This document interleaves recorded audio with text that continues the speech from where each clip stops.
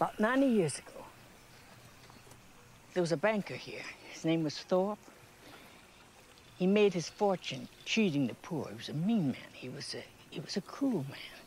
It was him and his family and a couple of servants. Name of Mama Cecile and Papa Justify. Sit down. Now, the way I heard it, old man Thorpe, he didn't know that Papa Justify was a two-headed doctor. He was a conjure man, and so was Cecile. They believed in voodoo. Yeah. That was their room.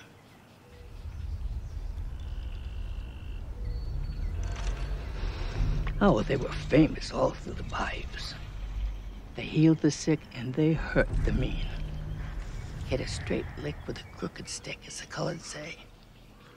But old Thorpe, he just saw him as help, and he worked him to the bone. He abused him.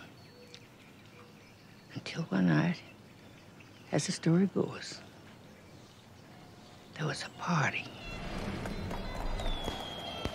It was the bank's anniversary, and all the big muckety-mucks were here. Politicians, sugar barons, riverboat tycoons.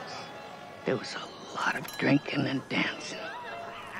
And a couple of trysts, I'm sure. And then finally, when it was time to say farewell, some of the guests wanted to wish goodbye to the children. But nobody could find them. They hadn't seen them in hours.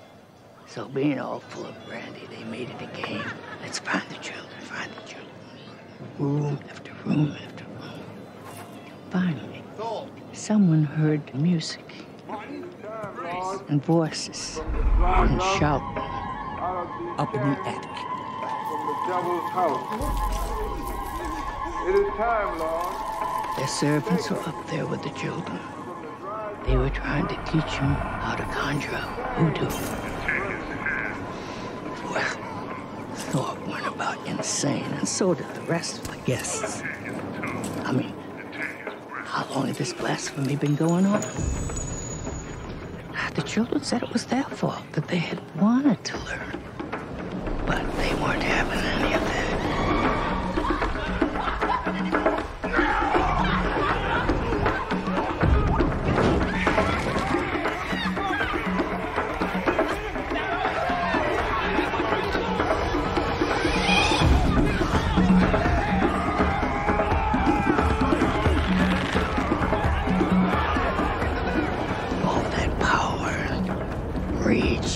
Insanity.